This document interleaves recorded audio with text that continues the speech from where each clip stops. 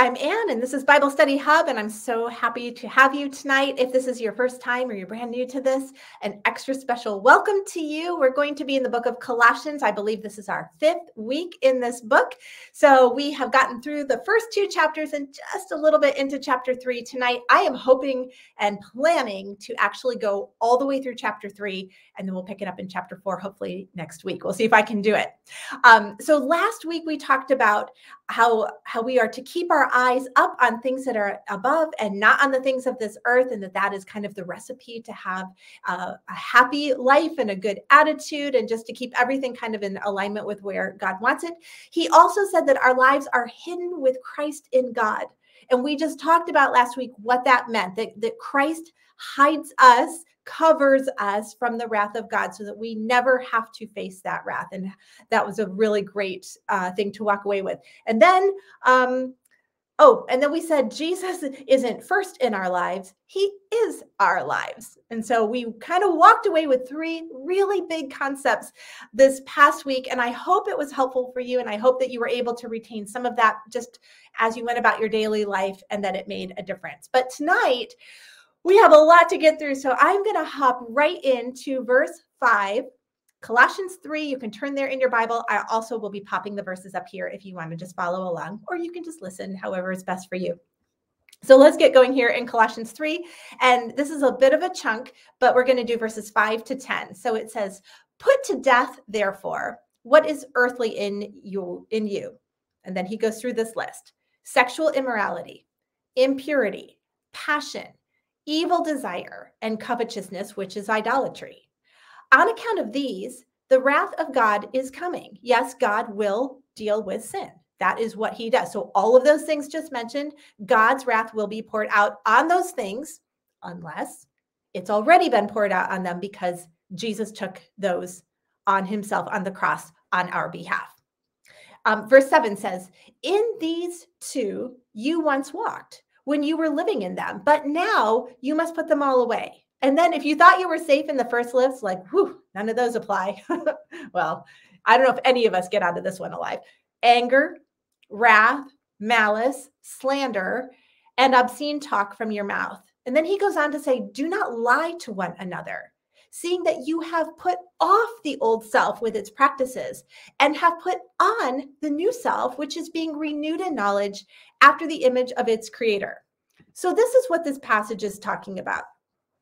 There should be a definite difference between BC, life before Christ, and AC, life after Christ. So before Christ, we are some combination of those things, and probably some that are not even listed. This is not an exhaustive list. It's just a list that kind of helps us go, ooh, ouch, yeah. Those are things that we are delivered from when Christ comes into our life. It may take some time of walking with him. That's what we call sanctification, big word, just means being made more like Christ after salvation, before heaven. So it's like this earthly time after salvation, before we get to heaven. That's sanctification. That's where God is working on us and purging out the things that shouldn't be there and helping us with the things that should be there. So he says, it's kind of a picture of like, take off that nasty old self and all those things that it involved. Put on the new self. That's Jesus Christ. Remember, we said your life is hidden with Christ in God. He's covering you. He is your cover. Put on Christ. And that should, bottom line, keep us as Christians from walking in unrepentant sin, which is something that real Christians should never, ever do. Then he goes on to say something really, really interesting. You're going to like this. Verse 11, he says, "Here in the body of Christ, in the church, there is not Greek and Jew, circumcised and uncircumcised, barbarian, Scythian, slave, free, but Christ is all and in all." So I'm going to actually leave that verse up there while we kind of go through this, because this doesn't necessarily apply directly to us in our own present church situations, these categories, but it's extremely relevant in applying to us in our churches in other categories. And I don't even need to tell you what these are. As we go through these, what you're going to find is that you're going to be able to go, oh, I can think of categories present in my church, and I don't want there to be factions between those. He doesn't have to name them. We just kind of inherently know what they are. But back in Paul's day, in the church at Colossae, this is what they would have had, all under one roof, all worshiping together, all studying the word of God together. They had Greek and Jew. Now, if you have been with us for very long, if you were with us in the book of Luke and in the book of Acts, then you know right away, like bells are going off, like, oh yes, the Gentiles or Greeks and the Jews did not like each other. I'm not talking about in the church at Colossae. I mean, like in general. You remember how Gentiles, we said in the book of Luke, when they would come, Jews, when they would come out of Gentile territory, would take their sandals off and knock the dust off of their sandals because they didn't want to contaminate Israel with Gentile dust. That's how much they hated the Gentiles. When they had to go somewhere, if they could go around a Gentile area, they would go around it, even if going through it were a little faster. They didn't want to contaminate themselves. They wouldn't talk to them, eat with them, nothing. The Gentiles, on the other hand, despised the Jews at least as much, if not more. In fact, they wanted to kill them most of the time. So here we have this group of people that traditionally did not get along, did not associate with each other. And here they are, brothers and sisters now in Christ, at church, together, worshiping the same God, saved in the same exact way through the blood of Jesus Christ. That's amazing. He's saying there is no Jew and Greek anymore. You are one in Christ. And then he kind of goes on, and it almost sounds like a repeat where he says circumcised and uncircumcised. And you might be saying, well, isn't that the same thing, honestly, as like Jew and Gentile or Jew and Greek? Yes, but it's a little bit more than that, because some of the Gentiles, when they came to Christ, would get circumcised. They didn't have to. In fact, Paul says you really don't need to do that. But some of them had done that. They had made that decision for whatever reason. They wanted to go ahead and make that commitment. So then you had among the Gentiles, the circumcised Gentiles and the uncircumcised Gentiles. And so they would possibly be kind of at odds with each other. You know, you didn't do it right. No, you didn't need to do that. So you've got those two groups. And then we've got barbarians. Like, what are barbarians? The term barbarian was a term that the Greeks used to describe anybody who did not speak Greek fluently. They really felt like Greek was the best language ever known to mankind. And if you didn't speak it, to them, it sounded like bar, bar, bar, bar, bar, bar, bar. That was what your language to them sounded like. So the word barbarian actually is one of those words that kind of like sounds like it is. It's onomatopoeia. There's a big word for you, like click and buzz. They sound like what they are. Bar, bar, bar, bar, barbarian. So that's what they called it. So it was really kind of a prideful, arrogant thing. So he's saying, yeah, there's no barbarians. In other words, I don't want you looking down on people in your congregation who don't speak Greek as their first language. He also goes on to say Scythian. Now, who's that? That's worse than barbarians. Okay, these guys were known for being the worst people on the planet. They have been recorded in history as being ones who lived in wagons, would flay and scalp their enemies, and then drink their blood out of their enemies' skulls. These are things that they just did for fun. That's this group of people. What this tells me is that those people are in this church, which means these people who are total barbarians, like real ones, they got saved. And they are now worshiping with their brothers and sisters who have embraced them. Come on into the body of Christ. I mean, this is not for the faint-hearted. We could have an absolute mess here. And then if that weren't bad enough to have that many factions and groups of people under one roof, you've got slaves and you've got free people. How are slaves typically treated by the free people? Well, not at the same level as the other free people, right? No, Paul's saying, no. Under the roof of the bonds of Christ, in your church setting and the body of Christ, not just at church, but the church universal. You guys are all on equal footing at the foot of the cross. I don't want to hear about Greeks and Jews and circumcised and not circumcised and barbarians and Scythians and slaves and free. I don't want to hear about any of that stuff, because you're all brothers and sisters now in Christ, and you need to treat each other as brothers and sisters in Christ. That is incredible. And like I said, when I started that, we probably don't have Scythians as part of our church. I don't know about you, but thank God there are no slaves in my church, and free people looking down on them. I don't have that type of thing. But I want you to think about, in your church setting, who do you have? Is there a group of people who maybe is marginalized? Maybe they don't, nobody intends to marginalize them, but perhaps they kind of feel that way anyway. Do you have different classes of people in your church? The Bible is so solid on this, that no, in the body of Christ, no, never. We never, ever treat each other differently because of our background, our heritage, our race, our language, what our socioeconomic status. Never. It's all honor. It's all grace. It's all love in the body of Christ. So that's what he's saying. So then we go to the following section. And this is so sweet. When I read this, I have to smile, because here's how I feel. I feel like Paul is like a kid in a candy shop. Like, he's writing along things that he wants for them. He's kind of told them a lot of stuff like, don't do this. Now he's going to say, here's what I do want you to do.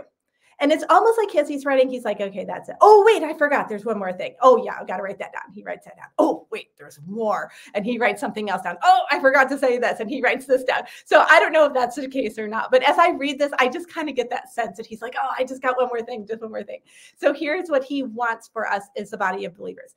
In verses 12 to 17, Colossians 3.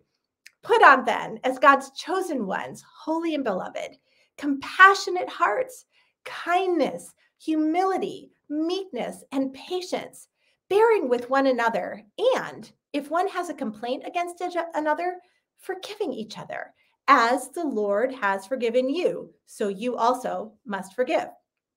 And above all these, put on love, which binds everything together in perfect harmony. What he's saying here is, if you have love, I almost don't have to tell you all this other stuff. It's just going to be automatic.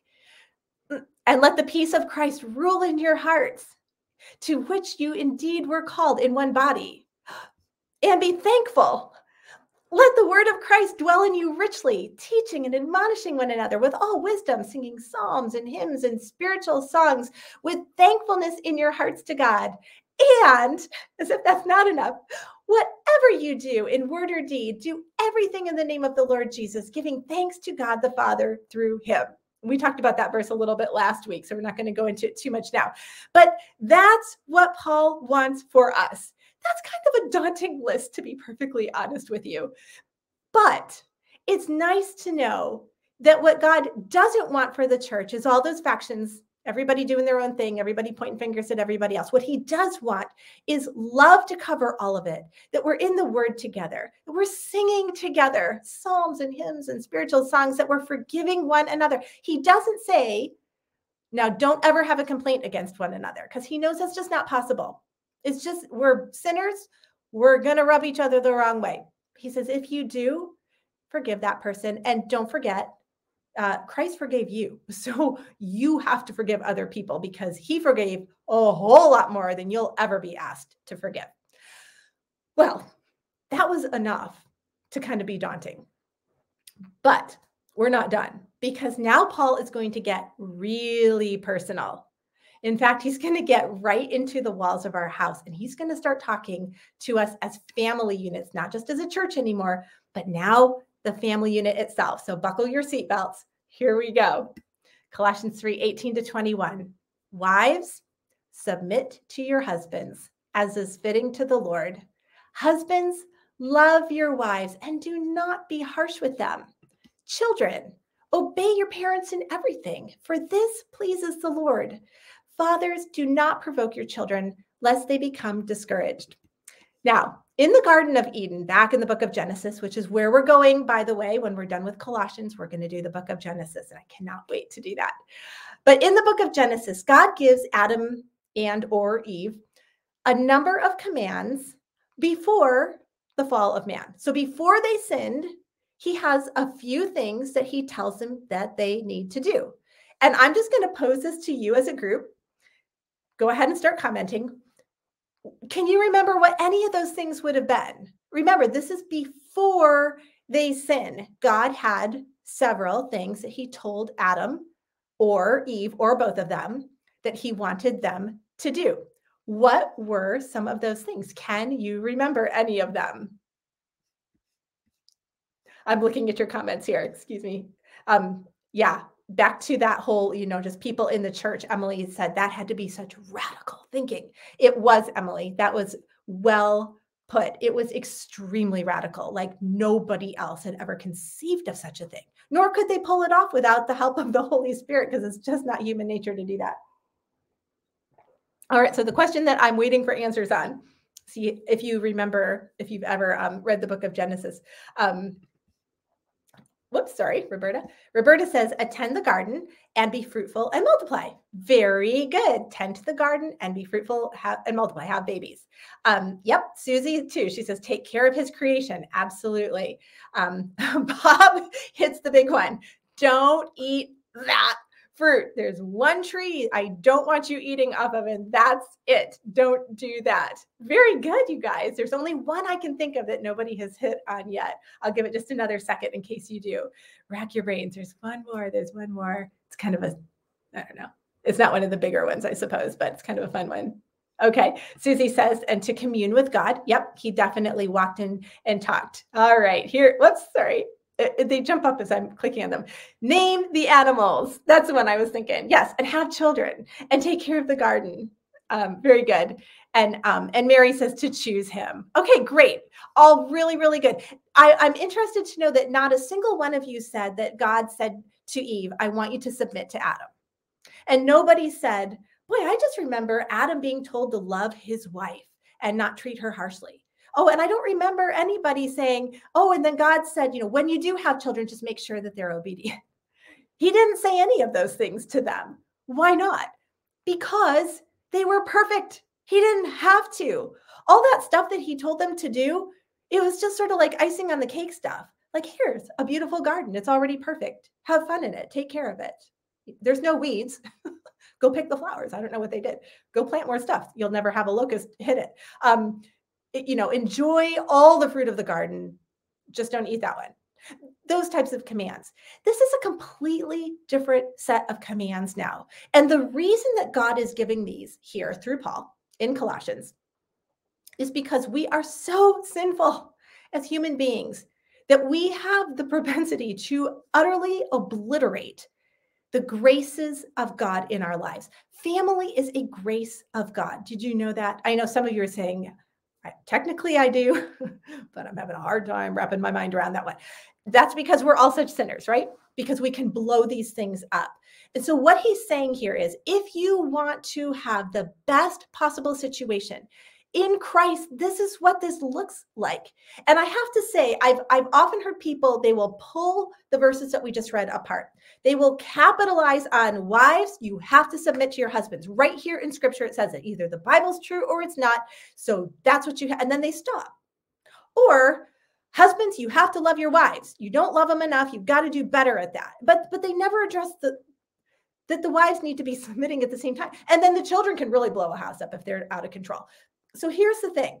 If all those components are all working like God just said in the word here in instruction, you have an absolutely beautiful grace of God situation and a beautiful home.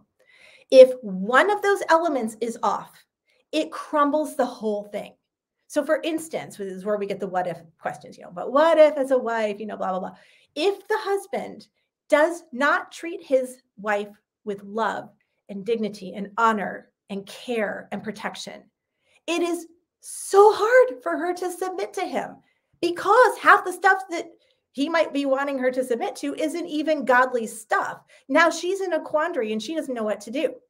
Flip that around. There are husbands who truly love their wives, and their wives do not respect them, and they will not follow them for anything. Even if it's a great idea, he wants to do it, she puts her foot down and says, absolutely not. And so it destroys him and it destroys their relationship. And then again, the kids can be blowing things up if they're being completely out of control and disobedient. Then mom and dad are fighting about it and everybody, and it's a mess. So in order for all of these things to work, they all have to be in place.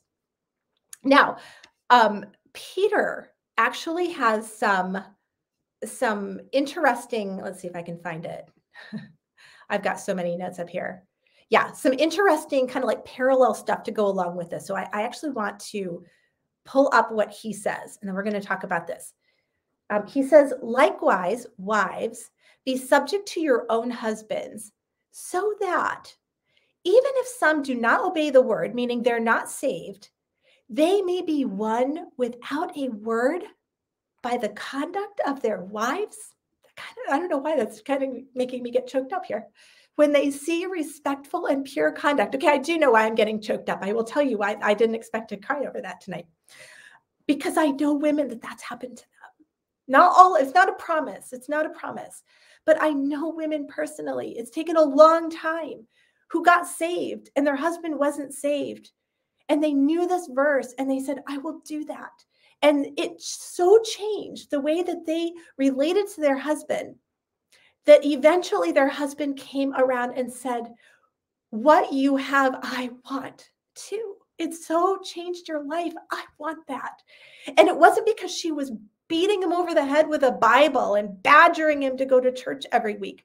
It was because she loved him and she respected him. And when he wanted to make a decision, as long as that wasn't outside of the biblical bounds and it wasn't a foolish one, even if it wasn't what she really wanted to do, she would go with that out of respect for him. That is how powerful this thing is. Submission is to entrust yourself. Men, please hear this. When we as wives submit to you, we are entrusting ourselves in a very vulnerable way to you, to your decision. We do it out of our own volition because we love the Lord and we love you. But it is a little scary sometimes for us to do it because we are relinquishing control. And honestly, us women are control freaks. So if we do that, please accept that as love from us because it's not something that we do easily. Well, let's talk about the husbands for a second now that we've talked about the wives. Back to Colossians, verse 19 says, husbands, love your wives and do not be harsh with them. Remember that in this time period, wives, women in general, had no basic rights. They were considered property. They were not able to really operate in society in any sort of meaningful business sense or be even a witness in a court setting. They couldn't initiate a divorce, but they could be divorced for any reason. So they were really treated very, very badly. So this is kind of, again, like Emily said earlier about stuff in the church, this is wow kind of thinking, like, are you serious? This is amazing. This is not normal for this time period. And I don't think it's normal for any of us if we don't have Christ. But Peter, again, deals with the husbands in a way that sheds even more light on it. So we're just going to be back and forth a little bit between Colossians and 1 Peter 3 tonight, but I can't stop. I have to read this to you. So Peter says, likewise, husbands, live with your wives in an understanding way, showing honor to the woman as the weaker vessel, since they are heirs with you of the grace of life, so that your prayers may not be hindered. Yes, that means what it says. If a man does not love his wife and is not treating her the way that God wants him to treat her, God says, I'm not listening to your prayers, guy. Ooh, okay, so again, women, good to know so we can encourage and help our husbands as they do live the Christian life to be that godly, not by banging them over the head with our Bibles and dragging them to church, but just in the way that we interact with them. But let's go back to this whole weaker vessel thing, because that doesn't sound necessarily like something that we go, oh, good. Yes, I want to be a weaker vessel. This does not mean that women are weak or that they're supposed to act weak. If you've ever read Proverbs 31, it's like, for those of us who know that chapter, the minute I hear Proverbs 31, I'm like, oh yeah, that one, I never live up to it. You'll have to read it if you're not familiar with it. It's this husband describing his wife in the most glowing, amazing way, all the things that she is and all the things that she does. And it's like all of our desire to be that woman, but we all know we never will be, probably, because it's just about impossible. But that woman in Proverbs 31 that's described is a strong woman. I mean, she considers a field and she buys it. You know, I do that with shoes, but I don't think it's the same thing. So she is a strong woman. She makes good decisions for herself when she needs to. So you don't have that and then have, oh, but they're also weak here. That doesn't even make any sense. Weaker vessel is actually a term that they're referring to pottery. So here's it. Let me give you a little visual illustration of what they're trying to say in 2022, okay? Because I don't have pottery. This is a mixing bowl. You probably can see that. It used to be my grandma's. I got it when she passed away. I got my grandma's mixing bowl. And I know it sounds like a very odd thing to inherit, but it's really special to me. It's really, really special to me. And I love this mixing bowl, and I have used it a million times, but I'll tell you what I'm not is careful with it. I'm not careful. I think I've dropped this thing on the floor a whole pile of times. It doesn't dent. I mean, it's a good old one, you know. This was made a long, long time ago before metal dented all the time. So you can't destroy it. I whisk stuff in. I'm not worried about scratching it. I throw it in the dishwasher. I stick it in the freezer. I'd probably put it in the oven if I wanted to. I don't worry because this bowl is going nowhere. This is a great bowl and I love it. But it's not a weaker vessel. The finer a vessel is, the weaker it is. Exhibit 2. This, my friends, is a Waterford crystal goblet. I got this as a wedding gift 27 plus a few months years ago. 27 years ago. I have used these, I'm not joking, this is terrible, 3 times in 27 years because I am so afraid. Like I'm sitting here right now thinking, what are the chances I'm going to break it right now? I am so afraid I'm going to break or crack these goblets. The second time I used these, I was carefully washing them after our company left. And I was going around the rim with a washcloth and it cracked. To this moment, I have no idea how that happened. I don't even know. I mean, it's pretty fine, but I wasn't squeezing it or anything and I cracked it. I had to get a new one. I think that's why I only ever used them one other time after that. I'm afraid to wash them now. Anyway, all that to say, men, this is not your wife. Okay, this is not her. This is your wife. Treat her like you would treat a beautiful crystal goblet that you love, that you cherish, that you take care of. You don't want to shatter it. You don't want to break it. You treat it that way, not because it's not worth much, because it is worth so much more. Which one do you think cost more? Of course, the goblet. Okay, I'll stop. You're like, put the things down. We've seen enough of that. But seriously, that's what it's talking about to the men when it says your wife is the weaker vessel. And that's what Paul is saying when he says, don't be harsh with her. Pop this up. Don't be harsh with your wife, men. You'll shatter your wife. God made her sensitive. He made her that way. This is so your children will survive childhood. You know, that's why you have a mom and a dad, because the mom has to be there to hug them when they fall down. And the dad has to be there to say, brush it off. You're good. Keep going. Like there's this great balance that God has created in the family unit.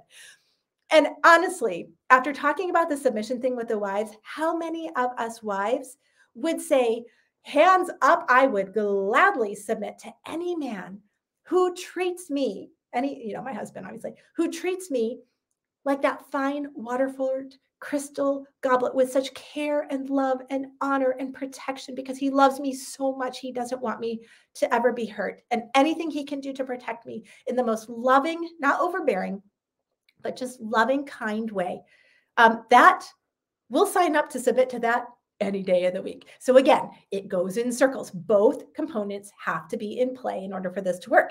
Then it goes on to the children. Children, obey your parents in everything. Do you notice something here? It does not say, parents, make sure your children obey you because that's right. It addresses the children directly, which means the children are in the service listening to this letter being read. They're listening to the word of God. Children can understand the Bible, and they absolutely do need to be read and taught the word of God. That is so important. Don't ever think, I don't care how young they are, start reading them. That, they have a little children's Bible, so it's in words that they can understand better. Start reading that to them from the youngest of age. Teach them the Bible stories. Teach them the Bible. They can understand it. And these are verses that they need to know from a young age. God told you that you are to obey. This is important to God, and it's important to us in our family. And then it just goes on to basically say, Dads, don't be too hard on your children. You'll exasperate them, and then they'll just give up. And that's not good either. All of this, again, just like the church thing, is only possible. This is my dollar store goblet. Thought you'd like to know that, because I don't care if I break that one. I'm not breaking the Waterford one. Anyway, all that to say, all of this is only possible in Christ. It is not possible outside of him in any way. But now we go on to verse 22. I'm going to go over to the comments really quick and just see. This is, okay, I've got to read some of these. They're in a different column, so if I'm teaching, I'm not seeing them. But let me just read some of your comments here because they're really good. Shirley says, I heard somewhere that the man is to return the woman back to God better, not tearing her down. So almost like he's presenting her to God and saying, here's what I did with what you gave to me. I tried to return her even better than I got her. I think that's very, very sweet. Sandy says, actions always speak louder than words, which is absolutely true. In reference, I know that was to how the woman, without even a word being said, can win her husband over simply by her conduct in the home. Mary says, I have my mom's yellow Corningware mixing bowl, means the world to me. Yeah, some of those old pieces are just so very special, like my mixing bowl. Emily says she always felt safety in being submissive to her husband. She says, I am understanding this so much better now. Yes. A beautiful testimony to a marriage that's working the way that God wants it to work. Alan says, if a husband loves his wife as Christ loves the church, submission is not an issue for her. Amen. Amen. Especially if she also loves Jesus, then we're all headed in the same direction, right towards the cross. It's absolutely beautiful. Well, let's go on to verse 22. If you had to buckle your seatbelt for the last one, buckle it again, like get the shoulder harness on.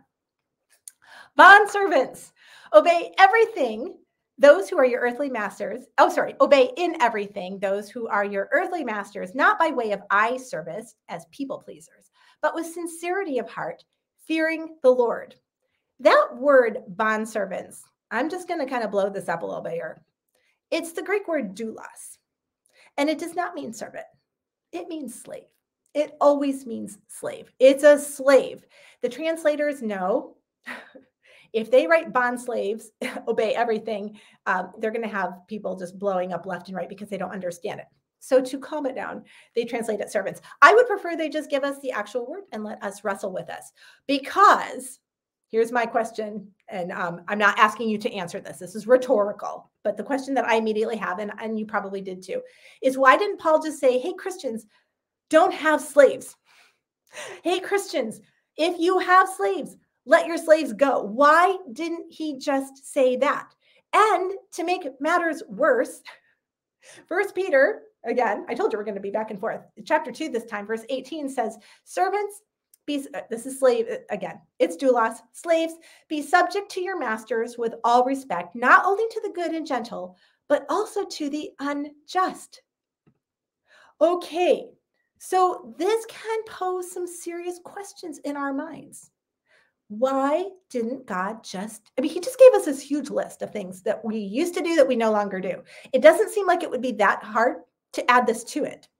So there must be a reason. So I came up with 3 basic options that I have seen people basically go to try to harmonize or solve the slavery issue in the Bible like this. And one of those things is if God regulates slavery instead of abolishes it, then he is not a good God. And he is morally inferior to where we are today because we have evolved into the state of moral superiority. And then we, by kind of default, make ourselves God and dethrone him because we know more than he does.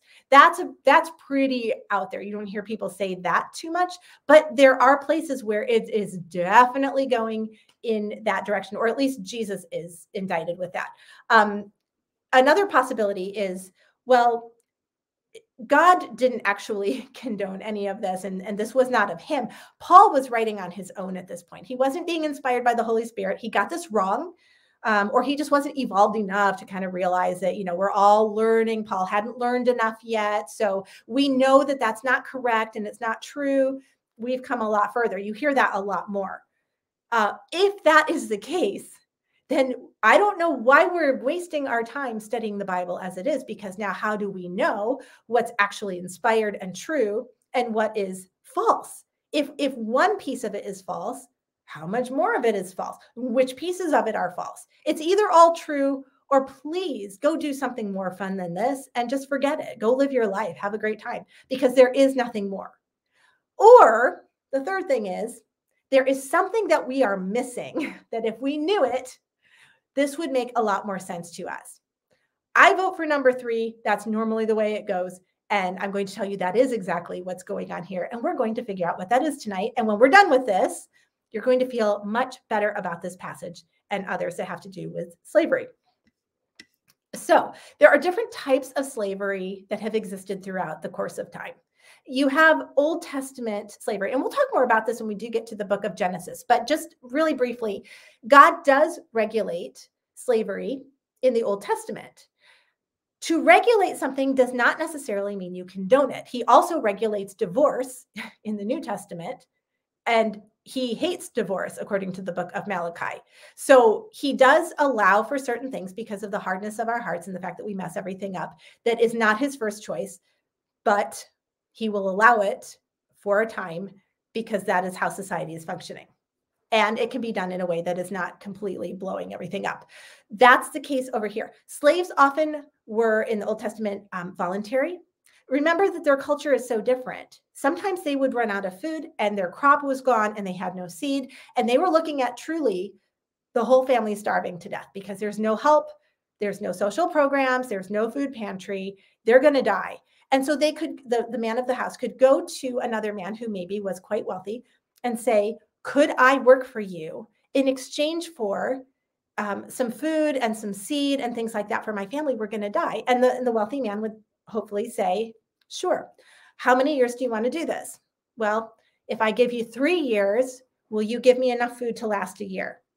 Sure, we'll do that. And so he's enslaved to him for 3 years.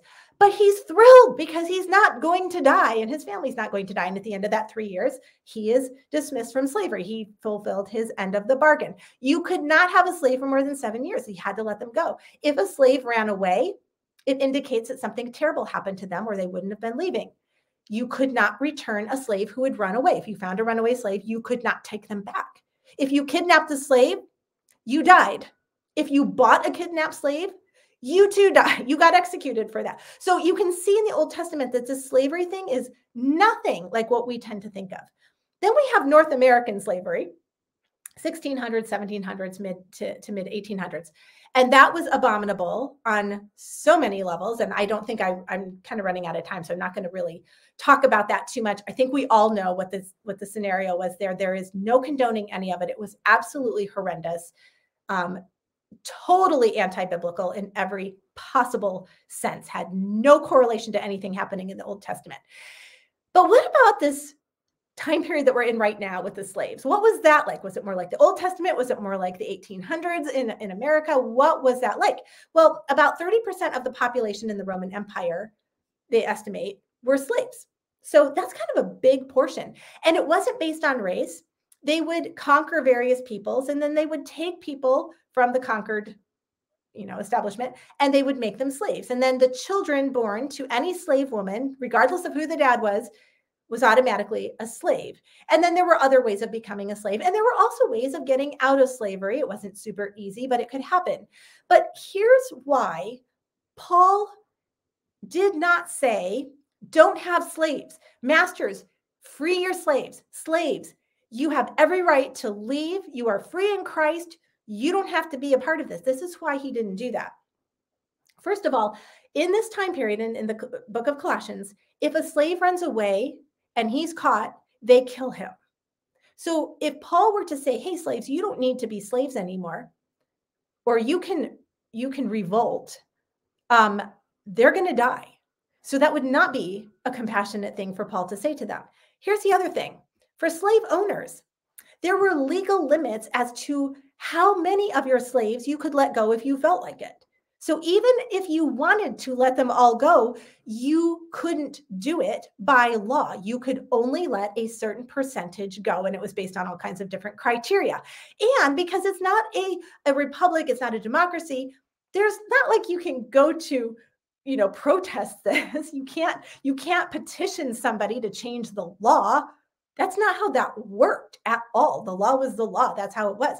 And Paul knew that if he said any of this stuff, like Christians should never, ever, ever have slaves to this audience, this particular audience at this time. We would say that to us today, by the way, but this is him speaking to this audience, that it would have been seen as a group that was leading a revolt, and all the Christians would have been slaughtered.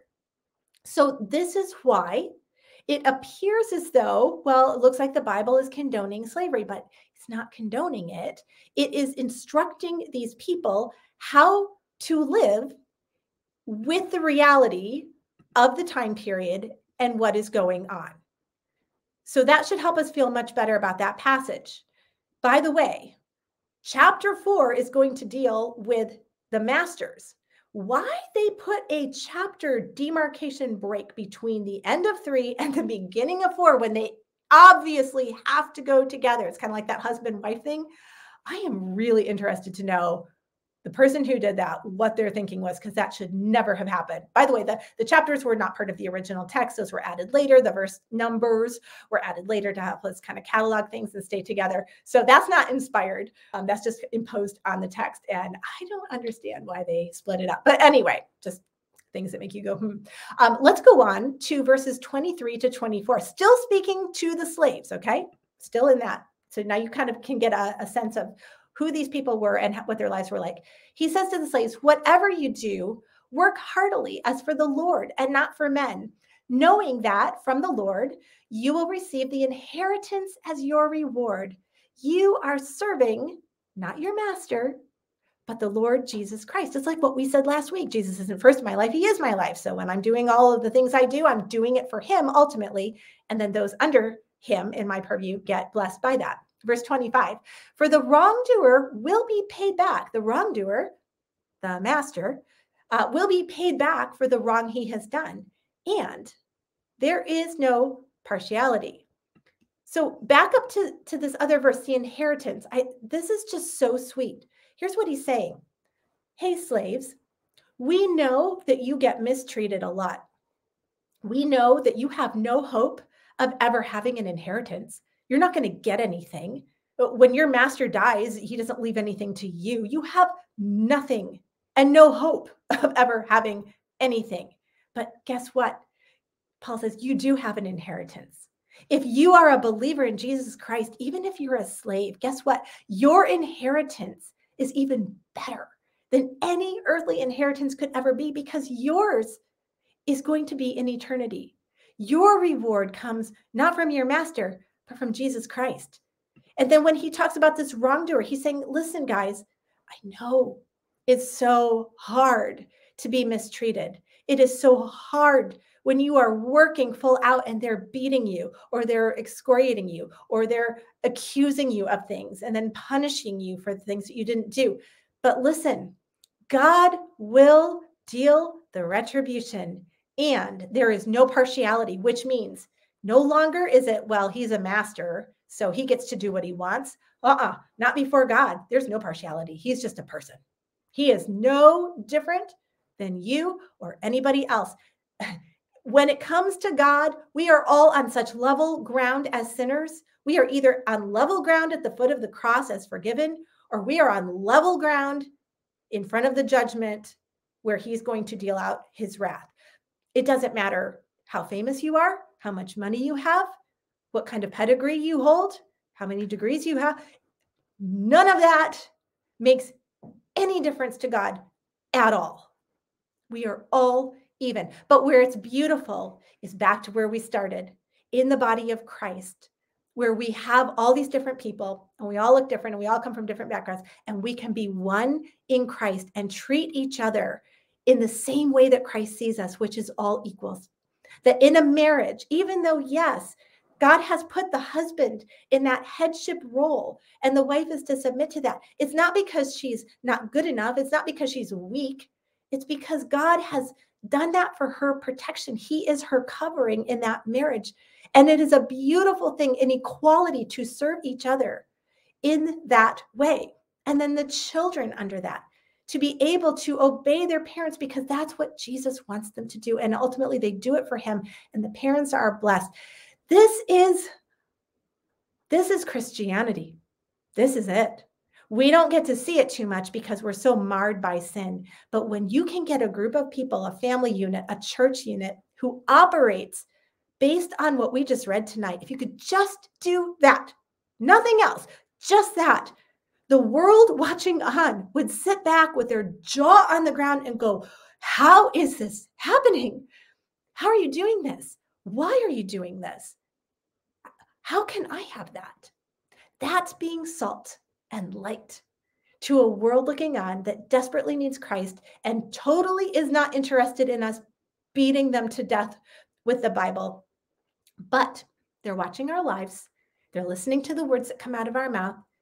And hopefully, we will live in such a way that when we do speak words of truth to them from the word of God, when we do share the gospel, they are receiving it because they go, whatever you have is for real. And I want that for my life too. And that's how it's supposed to work.